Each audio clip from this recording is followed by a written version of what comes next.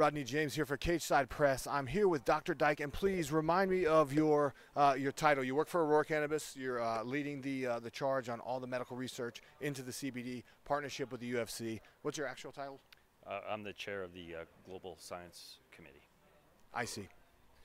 And earlier when we had the press conference, I asked you about your background, and you actually have an extensive background, not only as a professor, but you've done a lot of research, and you've done research in plants for medicinal purposes as well, not just cannabis. Yeah, absolutely. I've been studying a compound for over a decade, resveratrol, and so I was talking to Forrest the other day, and he takes it. So it's one of these products that I had been studying as my independent lab at the university, and again, just having plants as medicine background made studying cannabis, an easy fit, and certainly very exciting. Was it Aurora Cannabis has been one of the companies that's been sort of leading the charge? I know they're one of the first, if not the first, to ever be a publicly traded cannabis company.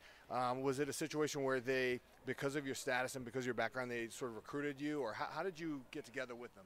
Yeah, so I'm a friend of Terry, so the CEO, so I've known him for a number of years, and I think early days of the company, cannabis still had a much larger stigma attached to it than there is now, and I think that part of the motivation may have been to have credible individuals that would be able to be part of the company and have input. And so he approached me and asked if I would consider being helping their science, and I told him very frankly, unless you are planning to do medical research, then I won't be a part of it. And he said, no, I promise you this will be our major focus. And he held true to his word, and here we are leading, the leading medical cannabis company in the world. So yeah, and that is a tough mountain to climb, because as we discussed before during the press conference, there's very little research, but there are a lot of claims about the benefits of CBD. There are many claims, and you talked about just a few of them: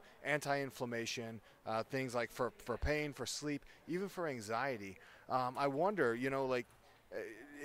is the reason that you want to do this is sort of to set a standard for and sort of lead by example? Because I think that once you start to produce some good results, there will be other researchers that will try to follow in your footsteps. Oh, absolutely. But at the end of the day, we welcome competition for sure. I mean, at the end of the day, we're going to be making, we believe, it's going to be the best products. If someone is able to make better products, then that's better for health of many individuals, whether it be athletes or just the high-performance athletes, or just the routine athlete, or just a health and wellness sector. So we welcome the competition. As always, Aurora is leading, and so we don't ever plan taking our foot off the gas. But happy to be and welcome the competition, because at the end of the day, safer products, healthier people. I want to talk about the logistics for a minute. You're the lead researcher. You're based in Canada. Will you take up a residence in Las Vegas, or will you also do research back in Canada, or is it going to be done? I know it's primarily at the PI, because obviously your test subjects are all going to be UFC athletes exclusively, correct? That's correct, yes. And then like I said, will anything take place back there, or what is your team like, and what is your, I know it's the PI, but within there, what is your actual facility going to be? So we have a number of facilities across Canada that are, labs that are built, purpose for doing research, and so much of that will take place there. We can even do product development in Canada. The regulatory framework is very different than in the U.S., and it might allow us to develop products and move them quicker to human trials.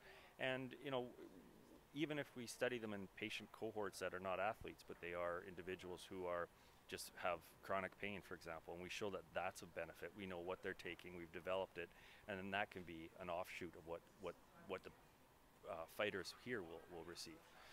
So in other words, the administration obviously will take place here in Las Vegas at the PI with the athletes, some of the observation, the self-reporting, and things like this. But what you're saying is you also have multiple facilities where the lab work, the blood work, things of that nature could be done. Doesn't have to be necessarily done in one place. Right. I mean, other than products being crossing the border, which is not going to happen, anything that we're going to make for the UFC will be a U.S.-based, hemp grown here. Until if and when the regulatory landscape changes in the U.S. But So there is clear distinctions, but certainly the information that we'll gain from any of the research that we've been doing already with over 80,000 patients in Canada who are taking medical cannabis, be able to gain information from them. That's going to feed into the Performance Institute. Even what we gain information from the trials that we're doing here is going to help, I believe, our patients in Canada. So at the end of the day, we're a global company. Research will take place wherever it needs to take place. I see. And my last question is actually, in talking about product development, I want to talk about placebos, because right now in the initial phase you're gathering data, and once you proceed past that and into administration, topical creams and things like this, that's a pretty easy placebo to develop. When you get into some of the other things that the athletes are used to taking, like the tinctures especially, anything that's taken orally, those are going to be a little bit harder to create, aren't they? Because, I mean, I think somebody who uses cannabis on a regular basis is able to tell orally when they take something that's, whether it's not actually cannabis. Does that make sense? Yeah, I mean, there's for sure. I mean, that's why you do a placebo-controlled study.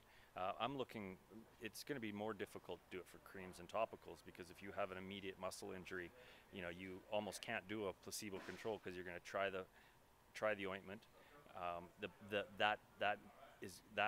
Whether just the injury itself is going to heal over a natural progression. So it's not as though it's a chronic situation like anxiety, you can't sleep, or chronic pain.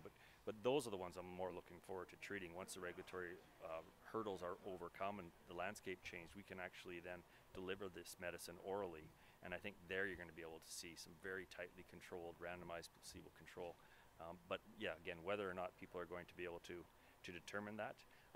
But the products will be as matched as possible, but one would be minus a CBD and the other one wouldn't be. So I'm not sure that necessarily it would be recognized. It's not like it's having cognitive impairment that you would know immediately if you're high or you're not.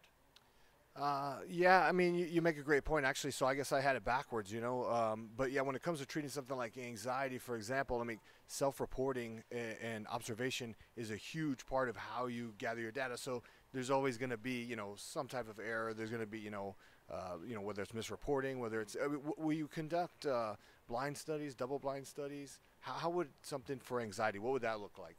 Well, I mean, that's on a longer phase for sure. Till we're allowed to study till the oral administration. So, we'll roll it out like any university clinical trial, the government approved.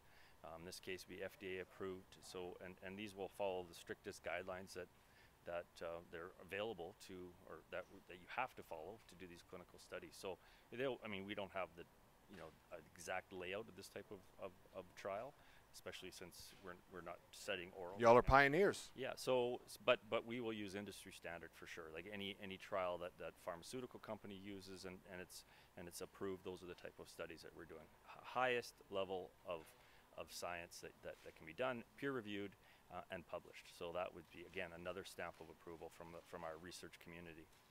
Well, that's amazing, Doctor. You're doing great work. So thank you for your time, sir. Okay. Rodney James signing off for Cage Side Press.